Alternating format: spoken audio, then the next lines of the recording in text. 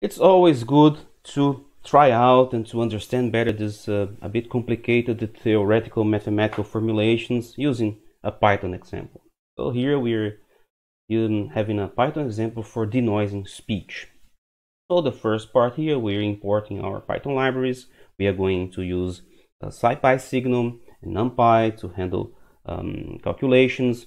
We're going to use IPython display to listen to some sounds. We're going to use import to librosa and wave to load audio files, and we're going to use struct. So this is in conjunction with import a wave that is going to use here in this wave read functions we're defining. So librosa has this very convenient way of loading audio, but also is interesting to see this different approach using this wave library. So here we're defining this wave read. It takes as an argument sound file. So we call wave open sound file. So then we have this parts here. We're getting the number of channels, getting the samples, the sampling rate, number of bytes per sample, and here we're plotting here. So it's a mono, one audio, 2 bytes per sample, 16 bits. Sampling rate is 32 kilohertz, and this is the length of our audio. So this is how now we're using this struct to unpack and transform it to shorts.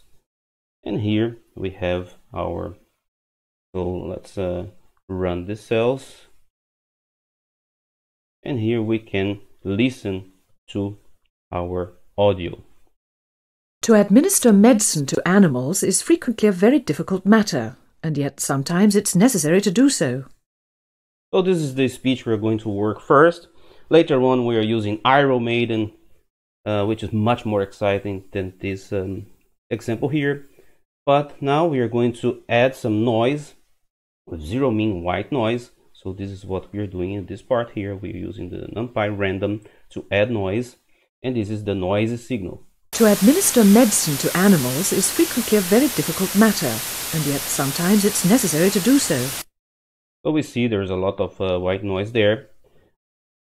At this part here, we are transforming our arrays x and y into matrices and transposing them into a column. And here we are defining this A matrix. So we are going to use 10 coefficients for our Wiener filter. And this is what we're doing here. We are building this matrix A. So here we have our noisy signals Y. And we can see that there is a shape of 100,000 rows and 10 columns. So this is our matrix. And here we are computing the Wiener filter. So the trick here is to allow a filter delay, the flipped filter delay of 5 samples to get a better working denoising. Yeah? This corresponds to the center of our Wiener filter. So then the desired signal is going from 5 to 100,005. So we're having this delay of 5 samples to get better denoising. And now our x and y are matrices, and when we use this operator star, this is the matrix multiplication. So our h, now we're having here this A transpose times A transpose times x, and then like we've seen in these equations here we have this, it's here. So here's the impulse response of our Wiener filter. Observe that this is the non-flipped impulse response, and we see we have a delay of 4 samples. So the peak is at sample number 4. We can also see here the frequency response using our old friend FracZ from SciPy signal. And here we have our frequency response. Here we can see that the resulting filter has a somewhat low pass characteristic because our speech signal has energy mostly at low frequencies. At high frequencies we have mostly noise, and so it makes sense to have more attenuation there. This attenuation curve of this Wiener filter also has some similarity to the speech spectrum. If we compare it with the spectrum of a white noise, then we see that at low frequencies the speech is dominating, and at high frequencies noise is dominating. Hence we need to remove or attenuate that later, this noisy part of the spectrum. So here we can plot the spectra of speech and noise together. This is what we're doing. We have speech, noise. Here we have in red is the white noise spectrum. Here we have our speech spectrum in blue. And also we're plotting the Wiener filter. We're just giving it some shift to get closer, and we can see it has some shape that kind of goes along with speech.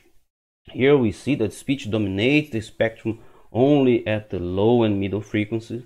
Noise dominates at other frequencies, and it makes sense to suppress the noise frequencies. So now we can use L filter to filter.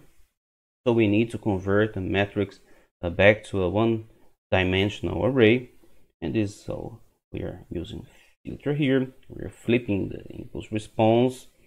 We are transforming it into an array. Also transform our Y back into an array. In this we're applying the L filter from SciPy signal, and what we have is to administer medicine to animals is frequently a very difficult matter, and yet sometimes it's necessary to do so. So let's go back to the original. To administer medicine to animals is frequently a very difficult matter, and yet sometimes it's necessary to do so.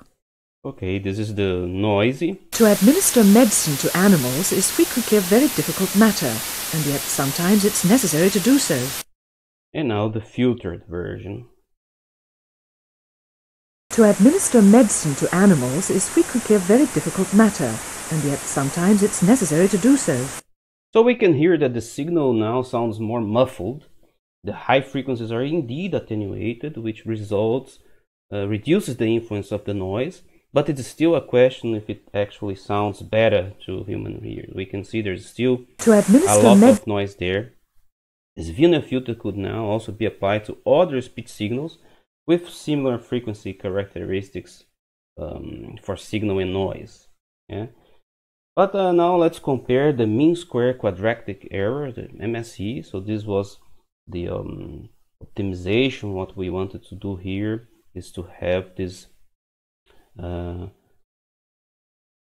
mean squared quadratic error to see if it's reduced using this filter. So this is for the noisy signal. We are computing here the mean squared quadratic error, and we have this value here.